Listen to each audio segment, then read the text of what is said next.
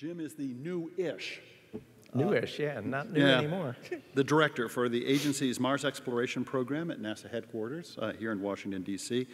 Jim most recently served, before then, as the technical director and deputy program executive for, to have this right, Jim, command, control, communication, computer intelligence, surveillance, and recon at MD, the Missile Defense Agency in Huntsville.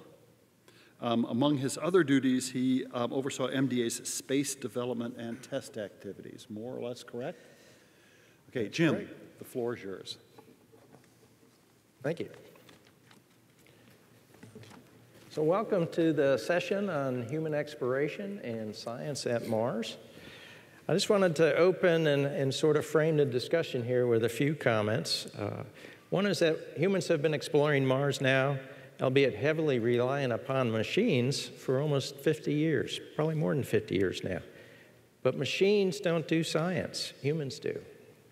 Science requires observation, questioning, hypothesis, and test. Machines gather data. Humans interpret data. And so it goes, 24/7. Someone somewhere in the world is interpreting, contemplating, and planning Mars science, remotely and distantly separated from the field, and doing so remarkably well. The robotic spacecraft, landers, and rovers that we've sent and are preparing to send have evolved into exceptionally capable laboratories. No longer are we just looking around, but rather we are performing incredibly complex sampling, assessment, and evaluation of the Martian environment. We're learning how Mars evolved, how it functions today, and what it's made of, both at the macro level and at the molecular level. So how will science change when humans arrive in the field with their habitats and in their spacesuits and with the tools that they can bring along? Will science progress differently? If so, how? Or will machines just be different? Will there be a change of substance or efficiency, or both? And where can we expect to see the most change? Today we'll get a chance to hear from 4 people who have been working on the frontiers of planning for this change, each with a unique perspective on the conversation. We'll start by having them share their thoughts with us, and then we'll try some questions. First for me as a moderator, get things going, and then following lunch from you, the audience. So don't be bashful, no wallflowers today. Let's have a little bit of fun with this and hear the thoughts of all these folks as they've been contemplating for years now in many cases, with very, very interesting backgrounds, just exactly how humans would exploit and advance scientific exploration at Mars. So we'll start. To my left here is Rick Davis. He's currently the Assistant Director for Space Science and Exploration and the Science Mission Director at NASA headquarters. He's on detail from Johnson Space Flight Center, has substantial experience in human spaceflight operations, and he's came to headquarters to help integrate what we do in the Science Mission Directorate with the planning that's being done in the Human Exploration Mission Directorates. To his left is Cassie Conley. She's the NASA Planetary Protection Officer at NASA headquarters. She's responsible for ensuring that the United States complies with the Outer Space Treaty, which specifies that planetary exploration should be carried out in a manner so as to avoid contamination of the bodies that we are exploring throughout the solar system, and also to avoid any adverse effects to Earth if materials are brought back from outer space. To her left is James Head. He's a distinguished professor of geological sciences at Brown University. He came to Brown in 1973 following his work with NASA on the Apollo program, in which he analyzed potential landing sites, studied return lunar samples and data, and provided training for the Apollo astronauts. So of all of us on the stage, Jim has firsthand experience with exploring another body and preparing the crews to do so. His current research centers on the study of the processes that form and modify the surfaces, crusts, and lithospheres of planets, how these processes vary with time, and how such processes interact to produce the historical record preserved on the planets, which is the evidence that we would explore. To his left is Jacob Bleacher from Goddard Space Flight Center. His research focuses on comparing the development of volcanic provinces on the Earth, the Moon, Mars, and asteroids, and understanding their subsequent modification through a combination of terrestrial field studies and spacecraft data analysis. His current research combines fieldwork, geomorphology, volcanology, planetary geology, and remote sensing. So with that, I'll turn to you, Rick, if you have a few thoughts to share with us. Okay, so what we thought we'd do is give you, we have kicked off a number of efforts to actually get the science communities that are actually working with Mars every day in working with this human spaceflight communities so that we can really cross-share information and really try to make this happen in a much more timely manner and really leverage off of what we've all learned. So what I'm going to do is give you a quick introduction to one of the big efforts that we kicked off last year, which is to start the process of picking a human landing site on Mars. And so we talked a little bit about it yesterday, if I can figure out how to, there.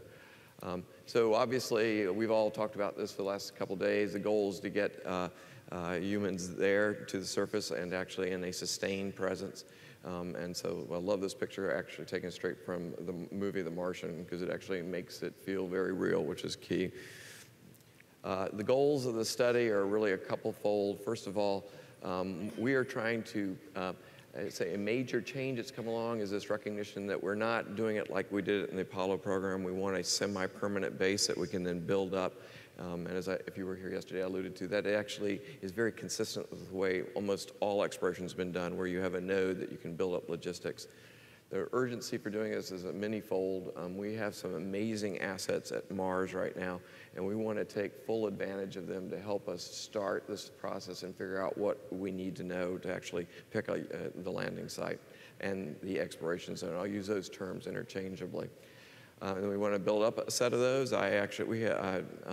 And then really start culling them down as we get data. And then finally, we're using this process to also inform what we need to have in terms of future reconnaissance at Mars. It's becoming pretty clear, pretty fast, that we do not have sufficient information to actually pick the landing site and that we're going to need additional reconnaissance. That actually works well because the current orbit, the main orbiter, the Mars Reconnaissance Observatory is getting past, well, it's at 10 years of age. You can do the math. It needs to be replaced just for its existing purposes. To introduce you to the exploration zone layout, it's really kind of a cool idea. We're actually using science and human exploration needs together. It's like the idea of a semi-permanent base again. But what you'll see in these different colors is indicating that we're looking for diversity of science in this thing. Science is a major activity of what humans will be doing. And so we listed a whole set of criteria of different types of science that we think would leverage the most of having a human being in that process. Additionally, living off the land is crucial. It doesn't mean you're doing ISRU or in-situ resource utilization right from the beginning, but it does mean that you have to have the feedstocks there when you pick the semi-landing site, and so that's the urgency of doing this. We've talked about McMurdo. McMurdo is kind of fascinating because it actually started out as basically a hut, and it has evolved, and that's what the lines are going across saying, to a point now where it's actually got urban planners involved because it's getting such a significant presence. And that is actually just a really nice example of where a site, a node was picked and just grew up. And so all these parts and spares and logistics can all be deposited there. And then the explorers can go out from there and actually do real science.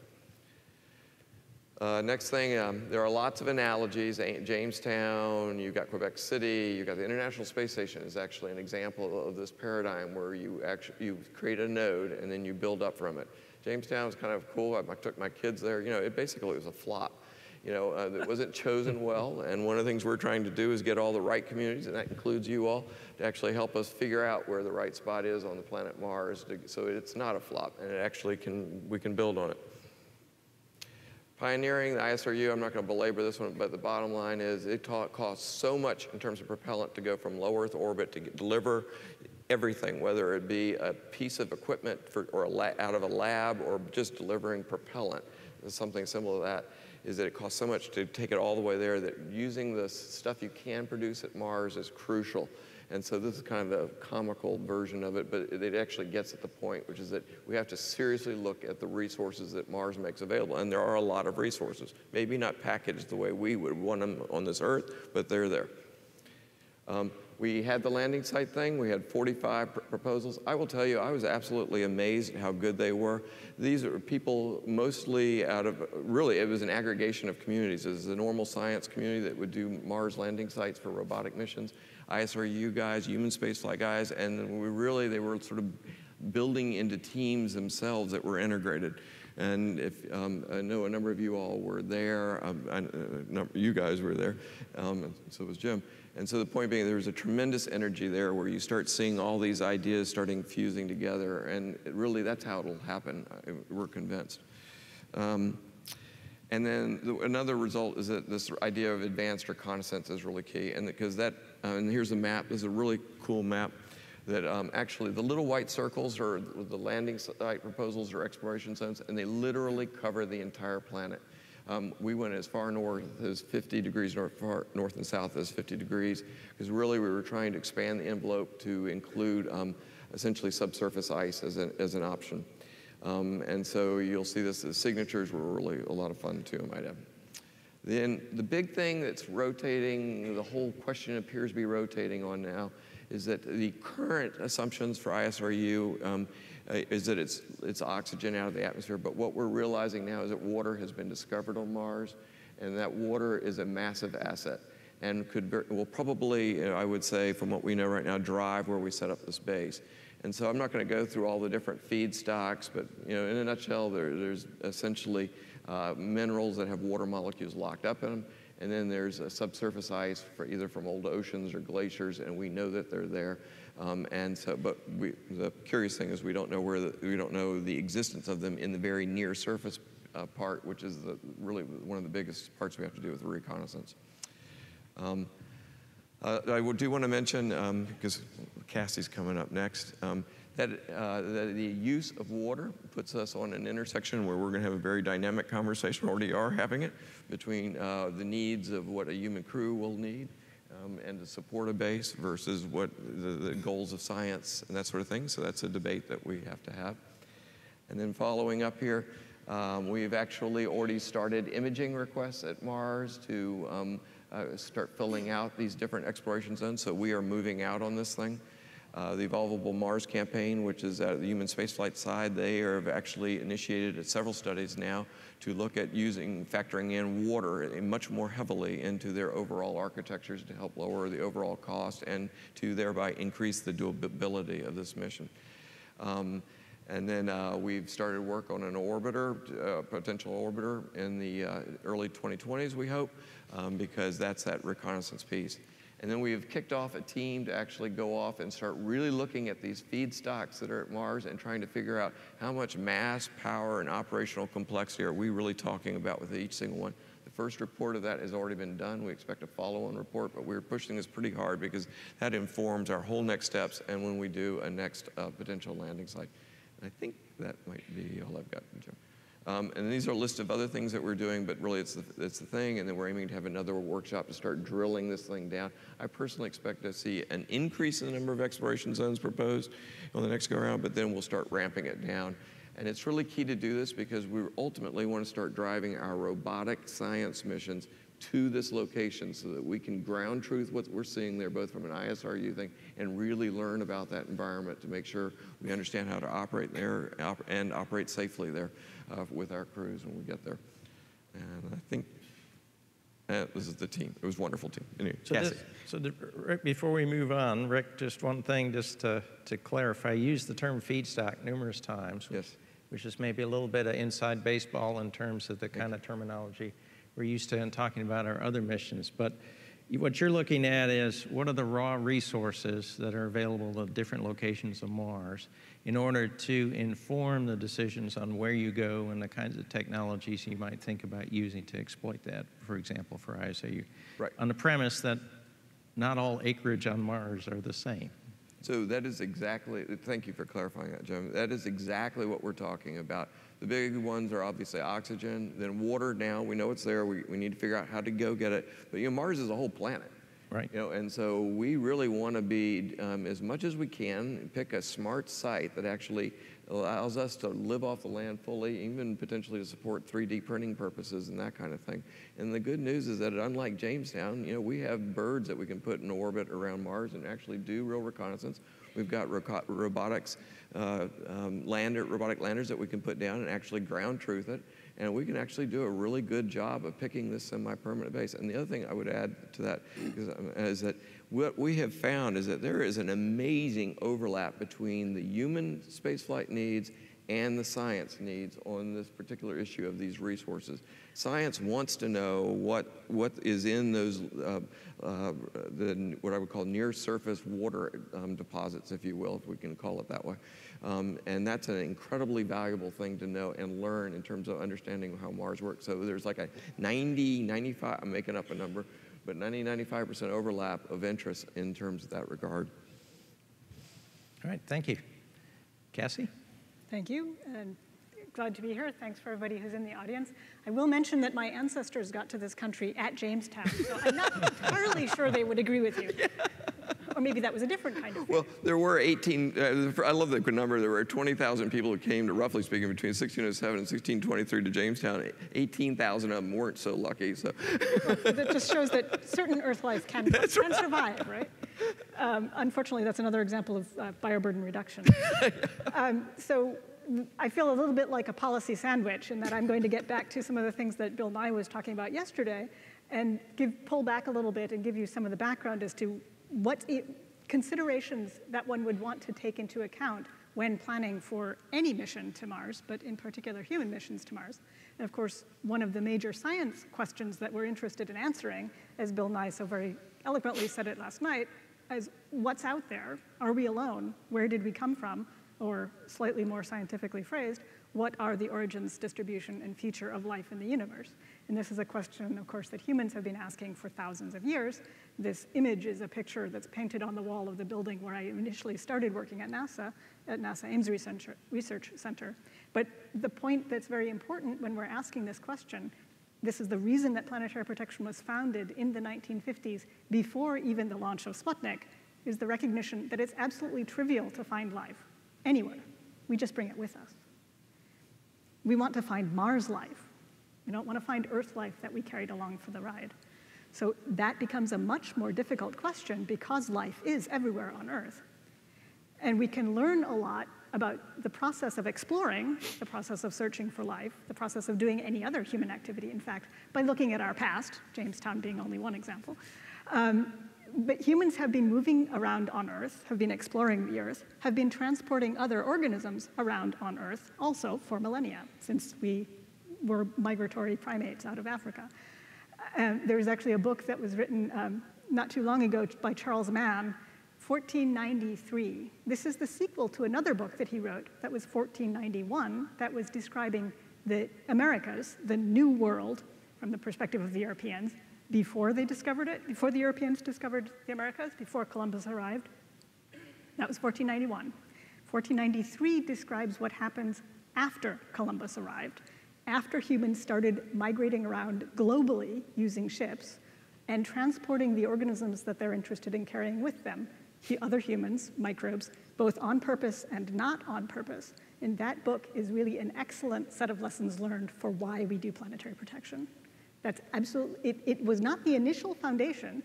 1950s, people hadn't actually started the environmental movement. There wasn't a recognition of how much humanity has affected the ecology, the global ecology, by moving other organisms around.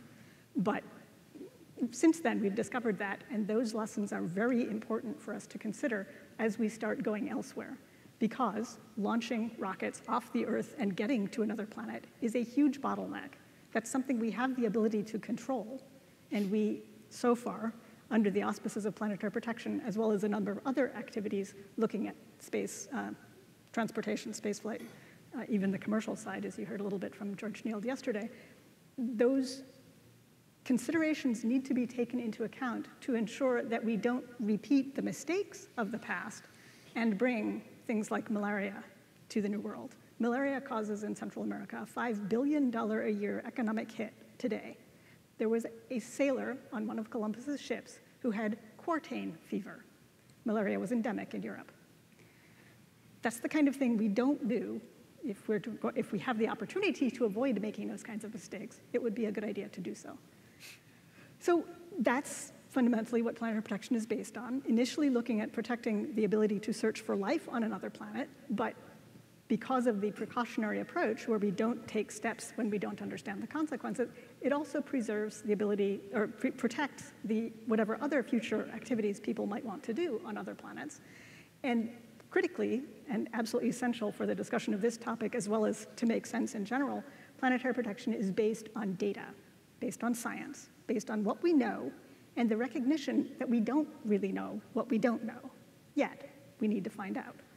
So, and again, mentioned yesterday by Bill and various other people, planetary protection is so planetary protection started in the 1950s. In 1967, when the Outer Space Treaty was signed, planetary protection was written into the treaty, Article 9. Avoid harmful contamination of other planetary objects, avoid adverse changes to the environment of the Earth resulting from the introduction of extraterrestrial matter. So we protect other planets from things on Earth, we protect the Earth from things coming back. And we don't know what the consequences could be. It may be, as Bob Zubrin claimed last night, that there are no consequences. It's all happened already. But we don't know that. He may be confident, I'm not. The people who wrote the Outer Space Treaty were not. Carl Sagan was not. So there's a range of opinion, and if you're only going to affect one person, sure, go off and follow your own opinion. When it comes down to the possibility of a global effect, we need to have at least a reasonably strong global consensus about what needs to happen. The consensus that we do have is maintained by the International Council for Science, the Committee on Space Research, and that is that when we explore other places, we do it based on the science, particularly in the context of looking for life. So if you're going to an object that can't possibly host Earth life, well, you don't need to worry about that. No problem. We don't have to do anything to our spacecraft to prevent the Earth life from getting there, because it won't grow when it's there. Likewise, if you're bringing stuff back from somewhere that is very unlikely to have its own life, an asteroid, don't worry about it. We write down what we do, but there are no constraints. So mining asteroids, not a problem for planetary protection. However, if you're going to go to a place that could host Earth life, then you want to be much more careful, Mars being a good example. The moons of Mars are not likely to host their own life, but material from Mars, particularly Mojave Crater, which is only about somewhere between 1 and 4 billion years old and is 60 kilometers across, could have distributed material to the moons of Mars. So Phobos and Deimos are a bit of a question. But overall, we only take precautions when we take precautions when we do have data to suggest that we need to take precautions. We are careful in recognizing what we don't know as we start exploring. So in the context of Mars, the similar approach applies. Places on Mars that we are confident have a low probability of hosting Earth life have fewer restrictions than places on Mars that look like they might have a higher possibility of hosting Earth life. But we know how to explore Mars because the Viking missions could go anywhere on Mars today. So there are a set of protocols that we executed in the 1970s. If we do the same protocols, then those spacecraft can go anywhere. There are also other approaches for reducing the amount of Earth life on spacecraft going to Mars, such that we are confident that Earth life won't be introduced into places that we wouldn't want it to go.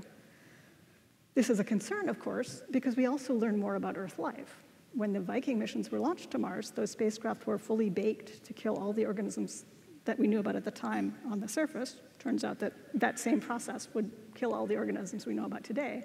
But we have discovered that there are many more Earth organisms that have capabilities we didn't expect. So if you had pizza last night, or if you put cheese on your salad last night, or cheese on your pasta, you probably have organisms in your mouth right now that could grow on Mars, as long as they are protected from the UV radiation, so that is lethal to organisms, and they have some level of water and nutrients.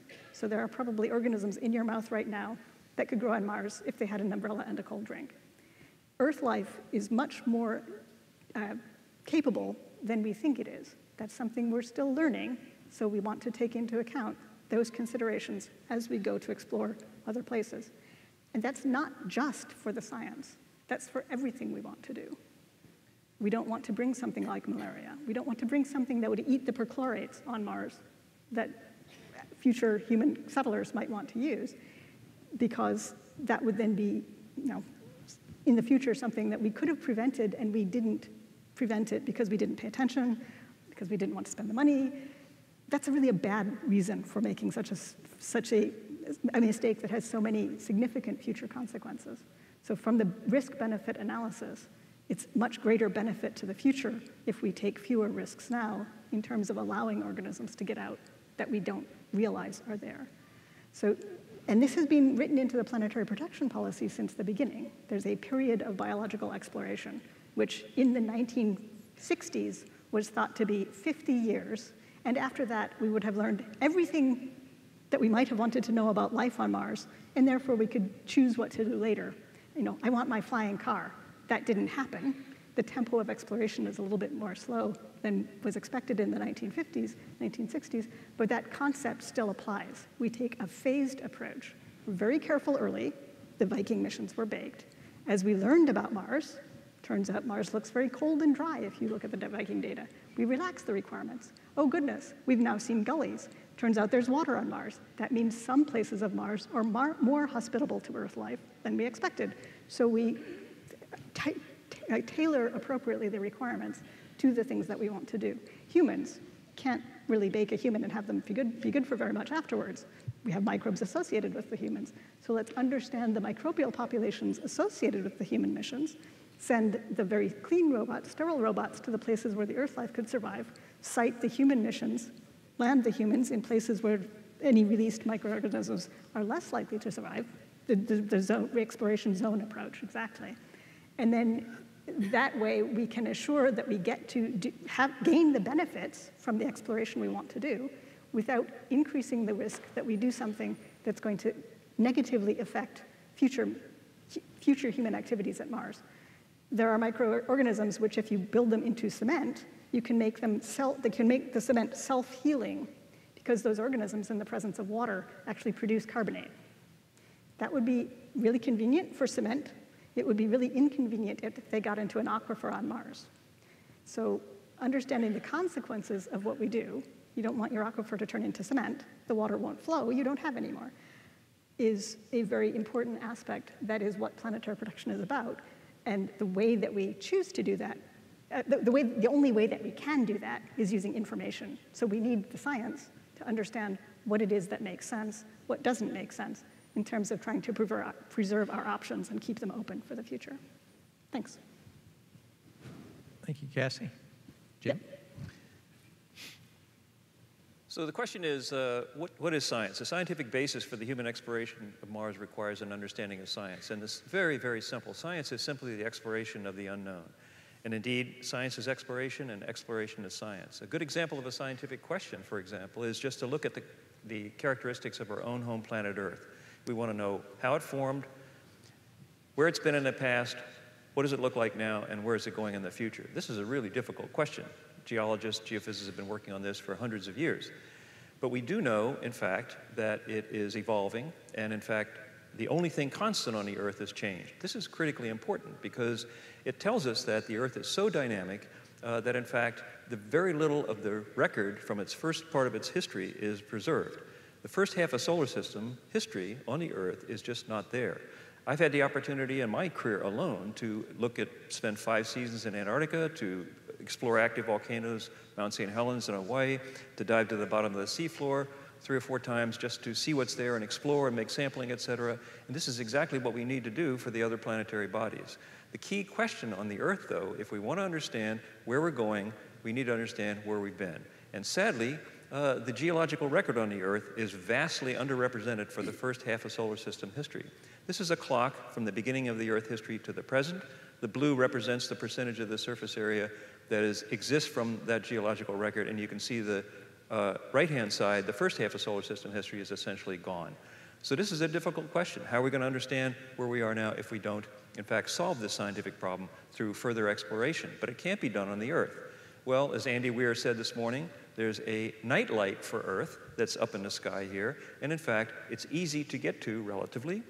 So we've been there before, we continue to go there, and in fact, when we take a look at this, we find that the moon, just like the other terrestrial planets, provides the hidden history of the Earth. The missing history of the Earth is revealed in the geological evolution of these bodies. On the left-hand side, we see the origin of the planets up to the present. The blue is the Earth, the yellow is the moon, Mercury, and Mars. This is what the geological record looked like. By studying the geology, we can actually understand these missing chapters in Earth history. So what are the scientific questions we're asking about Mars? We see 4.5 billion years laid out in front of your eyes here of geological evolution of Mars. Absolutely incredible. If the geological record is there that we don't even have on the Earth. So we can take a look at the youngest portion, which is the yellow, which is about the last 3 billion years of extremely cold and dry history. That's why I spent 5 seasons in Antarctica to study analogs of this. The blue area there, the Hesperian, is in fact a period when there's huge amounts of volcanic activity on the surface. And in fact, the massive floods of water came out, perhaps even forming oceans in the northern lowlands. And the brown area, the Hesperian, the oldest part, has valley networks and features open basin lakes that are testimony to the evolution of a very different Mars, perhaps warm and wet, perhaps the cradle of life on another planetary body. So there's plenty to study on Mars, absolutely, and it informs us very much about the Earth. We also see an array of mineralogy, as you can see here, which is very distinctive, telling us something significant about early warm and wet Mars history. So how do we explore other planetary bodies? Well, we start with robots. This is an example of what the Soviets did in their precursor missions to send humans to the surface of the moon. Lunar landers, lunar rovers, lunar sample returns, orbiters, and in fact, human-rated Zond missions in orbit and flyovers of the moon, et cetera. We sent, the US, 21 robotic missions before we, in fact, went on to Apollo, which was an incredible achievement. And in fact, the first lunar village, you can see here, was not just a human mission, they were human robotic missions. So Apollo 15, 16, 17 had rovers, which enabled human robotic partnerships to be developed. So what about Mars? Well, we have plenty of robotic missions for Mars. As you can see from this chart, we're learning how to, in fact, do this better and better. We have assets at the surface that are roving around at the present. But in fact, what about humans? How do we get humans to Mars? And what are the precedents for humans beyond low Earth orbit? Well, of course, the Apollo missions. I was lucky enough, as Jim mentioned, to be, in fact, working in my first job out of graduate school in selection of landing sites. Where do we go on the moon? Traverse planning. What do we do when we get there? Astronaut training. How do you turn extremely highly motivated and bright test pilots and engineers into geologists and scientists to study the surface? And in fact, in mission operations, and then in fact, in the analysis of the data when it came back. These were incredible missions. 6 expeditions of scientific exploration of the moon. We know how to do this. We did it 50 years ago, and in fact, we can figure it out now to apply these lessons to Mars. Let's not forget this, because there are huge lessons to be gained here. And in fact, one of the key things is that you can see from this chart where I placed all the Apollo missions, the Lunokhod missions, and some of the Mars rover missions in the context of a single point at the middle that we ranged out to 12 to 13 to 14 kilometers, okay? So we're covering real estate. We did this decades ago. We know how to do this. Let's pay attention to the lessons. Apollo missions were not just about the geology. There was science on the moon. There was science from the moon. We actually did astronomical observations, et cetera. There was science at the moon. And of course, we developed, working with the engineers, science and engineering synergism. So Mars, where do we go and what do we do on Mars? For science. Science is exploration. Well, it's very clear. We have this very broad area to explore. About 10 to 15 years ago, we were involved in a human exploration of Mars science analysis group, where we in fact did traverses and design reference missions. We looked at the Noachian. We did one for each of these periods of the history of the planet.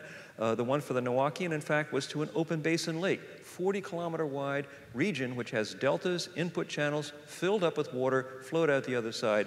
This is a place probably 2020 stands a good chance of going to. It's an incredible place. These are the kind of expeditions that we need to establish resources, understand the science, et cetera. We had one for the Hesperian, the massive outflow channels. We, in fact, looked at areas in which these channels came out of the water, came out of the ground and flowed across the surface. Absolutely amazing ability to explore these with humans with a vengeance, if you will. And then finally, the cold and icy period. Volcanism was still occurring, the sides of these massive volcanoes in the equatorial region, and the glaciers that are superposed on top. Some 170,000 square kilometer deposits are there. So that was 15 years ago. Now, as Rick explained, we're engaged in a huge exploration expedition at the present time. We're actually looking at this wonderful workshop that we had. In fact, our site that we proposed is, as you can see from the red arrow at the mid-latitudes, it is characterized by debris-covered glaciers on the right-hand upper side there. And in fact, we can see evidence just below the surface, a few tens of meters or so. There's hundreds and hundreds of meters of pure ice. Feedstock, debris you can use for roads and other kinds of things. stripped off these to explore. It's at the latitude that you're at right now, basically right at NASA headquarters, Washington, D.C. And you'll see a change here. We've engaged a huge number of people with different backgrounds, architects, scientists, engineers. We engaged Andy Weir. Andy said, well, what could I do? I said, Andy, you're going to be in charge of contingency planning. Okay, you really thought this out, okay? We engaged, in fact, Mark Nelson of the Biosphere. We engaged the designer of the Biosphere. Here's something, you've designed a facility, Biosphere 2. Mark Nelson lived in it for 2 years. Here are people who can give us perspective. This is an exciting time, and as Rick pointed out, this is really great. We're on our way now with a great team for science and engineering synergism. So I point out that we can cover geological processes here, we can look at resources in detail, and the question is, we're not just looking at the science here, but we're looking at how to establish a foothold and live on the surface. That's why all these engineering aspects are key in our choice of science site selection. Well, who's going to do all this, okay? Well, it's pretty clear that the young people of today, students at Brown, for example, are working with Dave Scott, who's a visiting professor at Brown, the Apollo 15 commander. We're doing a 500-day mission back to Hadley-Apennine, where Dave went, to show what you can do in 500 days on the moon. It stayed time for a couple of years. Here's Dave Scott on the lower left-hand corner on the moon. You can see him on the right, on the red sweater, in the classroom talking to the students, and in the laboratory working with us to design these missions. In addition to this, we're still working with the astronauts. The astronaut corps, the 21st class, for example, the 8 balls, there are 8 of them. 4 of these recently visited the capsule, and I have to tell you that these people are incredible, absolutely. These are the people that are going to the surface of Mars, and in fact, Jessica Mayer, the one in the second one from the left, got the highest grade in my introductory class in planetary science ever, okay? I would follow Jessica and Ann McLean, 200 combat missions in Afghanistan, et cetera. I'd follow them as a crew member on their crew to Pluto, for Christ's sake. I'm telling you, okay? These are incredible people. What is the legacy of all this? It's science. It's about science. It's what do we do when we get there? How do we take advantage of things? But it's what we learn that makes our life richer and our understanding better. So I'm excited about the science and engineering synergism and how we get to Mars with humans and really explore the planet. Thank you. Yeah. So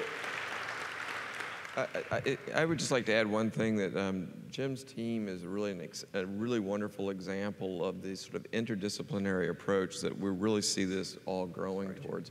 And I would even add that, this stuff is so new that, basically sheer interest and drive is really what's needed to help drive this thing to a good solution set. You don't have to have 16 PhDs in the room. And I'm not trying to say that in a negative way. I'm just saying it's so new that we had a guy that was just a 9th grader who actually had proposed credible landing sites for the Mars 2020 that actually were reviewed in a workshop thing. And then he proposed a site for this effort that we've kicked off, and it was incredibly credible too. So, I mean, he works like the Dickens, do not get me wrong, but there's we need a lot of ideas, and that's the message I would try to convey.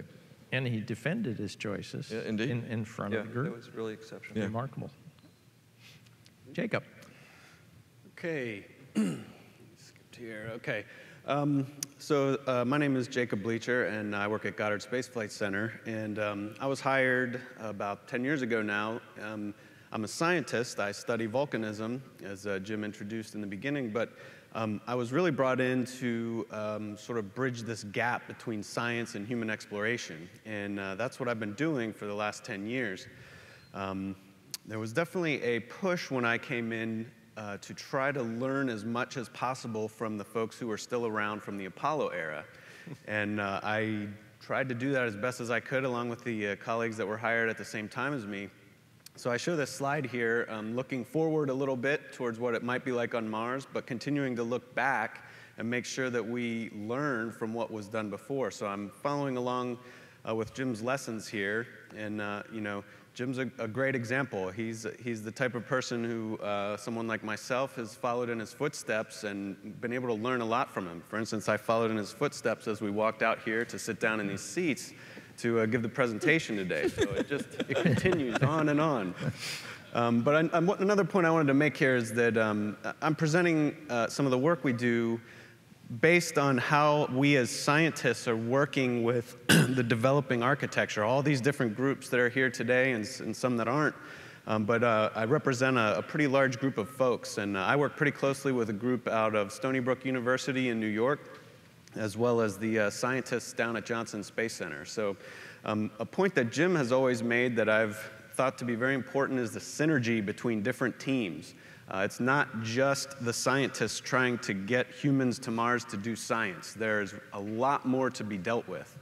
But what is it that we as scientists are trying to understand? And Jim gave a really good overview of what that means. This is the kind of slide that I like to show. If you look at the top, in the corner there, I show an active lava flow. Again, I'm a guy that studies lava flows, so everything I understand is generated from lava flows. But we look up there, and we can, on Earth, we can go to places where we can see active volcanic process. That's really what we want to try to understand. What processes are active now? What processes were active in the past? How have they changed through time? How are they distributed globally? If you go to other places on the Earth where volcanoes aren't currently active, you can look at older deposits, and you can use different approaches to try and infer what happened. So that first arrow between process and morphology, or the shape of the terrain, also points the other direction. You understand the morphology in an effort to understand process. You can do this from orbit as well. You can start to link ground truth with orbital perspectives and see a much broader context of a planet. Now, I made this slide a long time ago. So at the bottom, the arrow points over to Mars. And I used to talk about the tools that we had: remote sensing, mapping, modeling. We've had rovers on the surface. But now the question is, we might have humans doing the field work. So we can pretty much start from anywhere in this cycle and try to drive back towards process. So as a scientist, that's what we're really trying to get at. So what do we do? What do we contribute other than once you get scientists there, they do their thing and we leave them alone? We don't want it to be that way. We want to be part of the plan. We want to help advise on how to create everything that supports what we want to do. So the types of work that I do are summarized here in this slide. Everything is underpinned at the top there by basic science. So we go out in the field here on Earth, and we try to understand fundamental science about the Earth, as Jim pointed out, putting the pieces together for this dynamic planet that we live on. And in some ways, we study the processes here on Earth in an effort to understand the processes on other planets, called comparative planetary geology, or planetology. While we're doing that, as you move down to the middle set of pictures, we're looking at new technologies, different types of instruments, the different types of tools that we might use. Here on Earth, we constantly push that envelope. How can I use this new tool? But again, if you're straddling the groups between human spaceflight and science, you start thinking about how can these tools be of use when we go to another planet? Or more importantly, how could they be a hindrance? And we want to avoid that at all costs. We want to make good and effective tools that can be used in a very productive manner when we get there. Because one thing we know for sure is if you make a tool that doesn't fit into the system, the person that's using it probably won't, because it's just a pain. Now, as we do all this, at the bottom, we kind of drive towards what this integration, this synergy is all about. As we learn all these lessons underpinned by the science, learning new technologies, we start driving towards recommendations for future missions. So that's a summary of the type of job that we do. This is just an example of one of the field sites that we work at. We work in the southwest rift zone of Kilauea Volcano. In fact, I came home just to give this talk. My team is still out there right now working. But this is the kind of place that we go to. There are volcanoes on Mars. There are lava flows on Mars. Very similar lava flows on Earth. There are things we can learn about them here that provide insight to the other planets. So field operations. When we go out in the field, we have basic science objectives that we want to try to understand. How are these lava flows in place? But as we also think about the human side of it, of exploration, we start to develop other operations. So maybe assessing what we're doing as we're doing it, trying to understand the operations and timelines involved in getting the job done.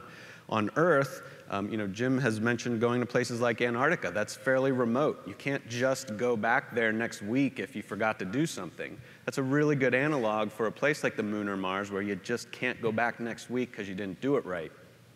But there are places we can go back next week, and we can be fairly exploratory about the operations and the procedures. If it didn't work, well, then let's figure out why it didn't work, and let's go back and test it again.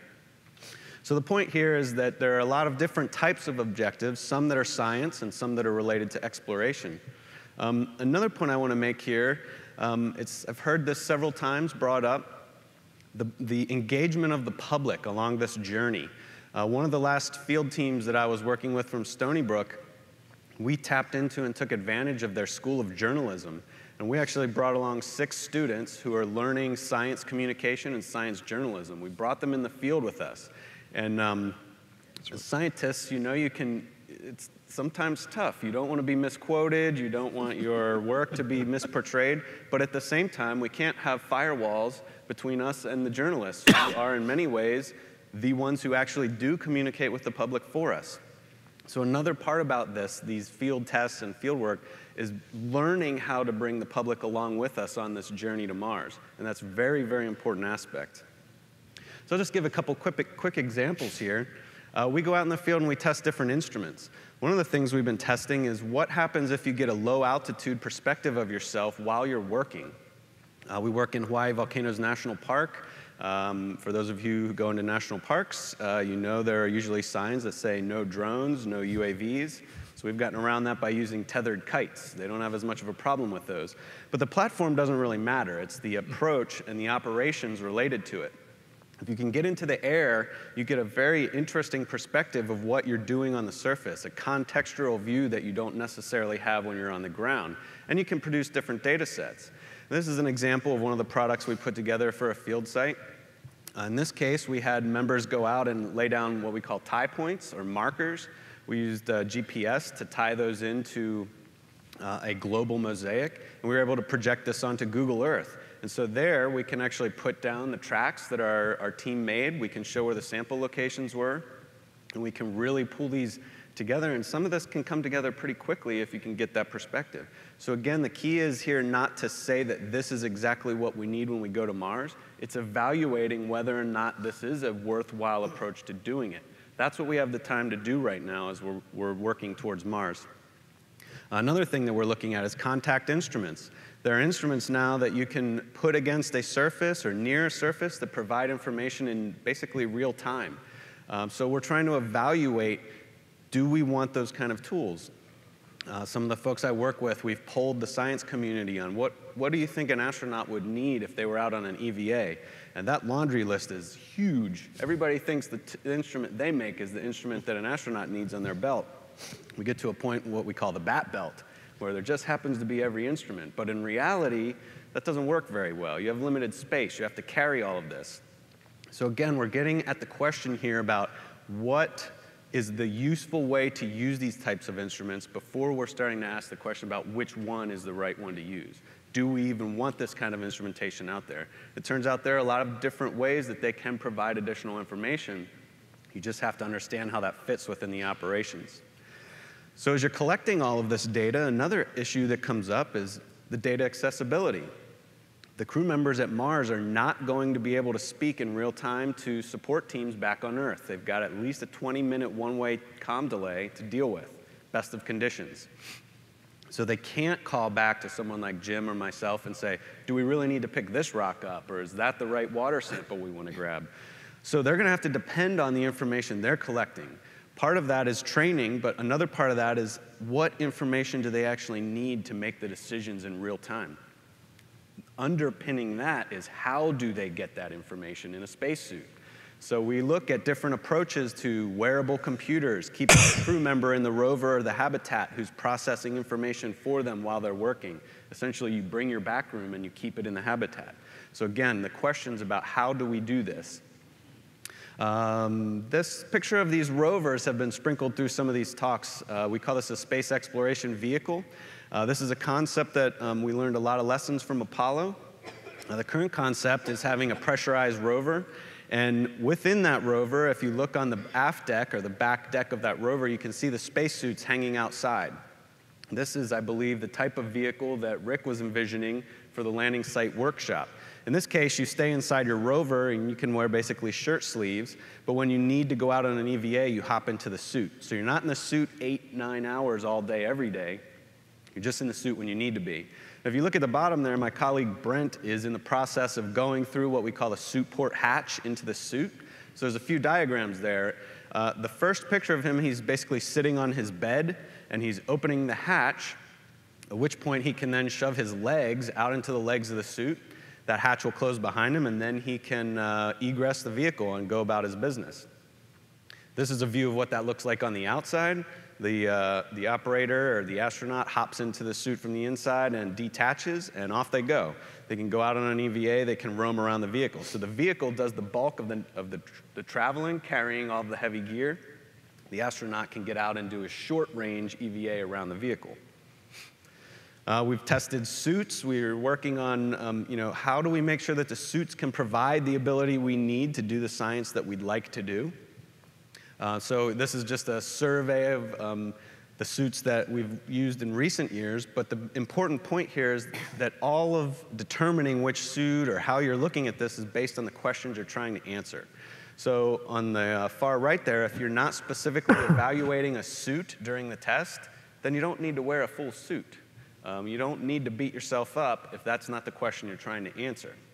So again, it all goes back to the questions about how do we use things, what are the right operations and procedures.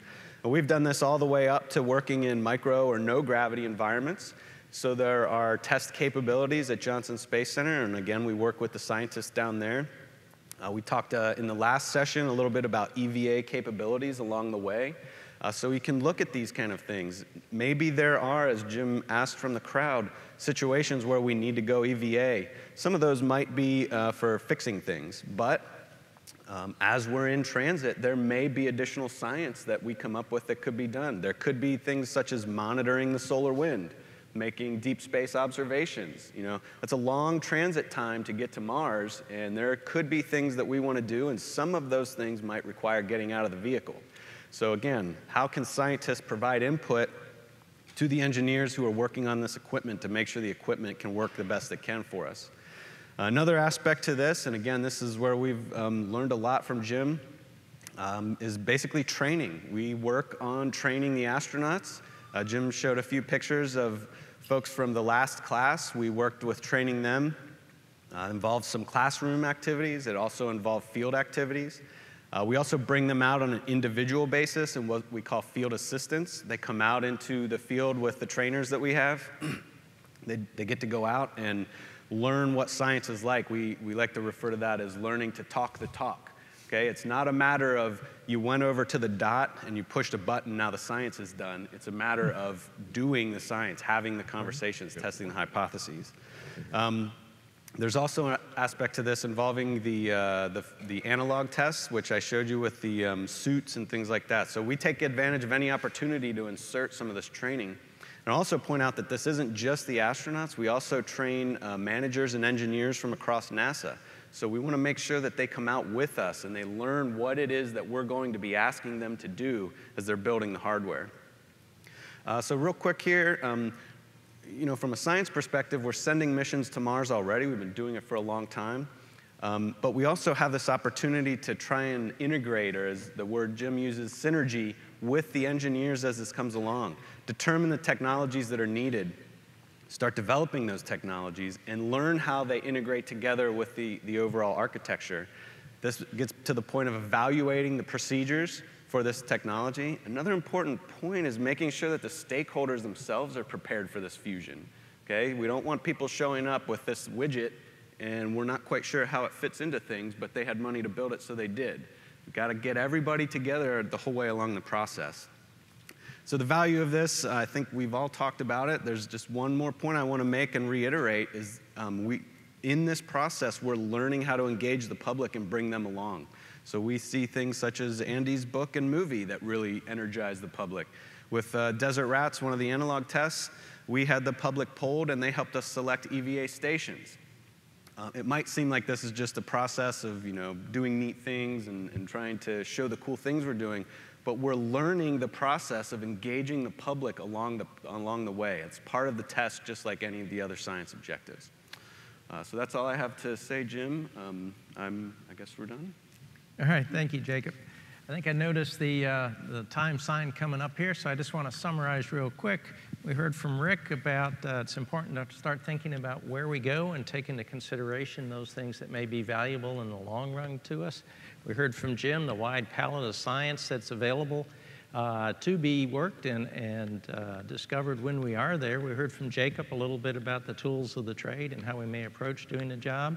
And we heard from Cassie about some of the precautions as we get into the life science aspects of Mars exploration. So contemplate some of those, and when we get back from lunch, we'll take your questions.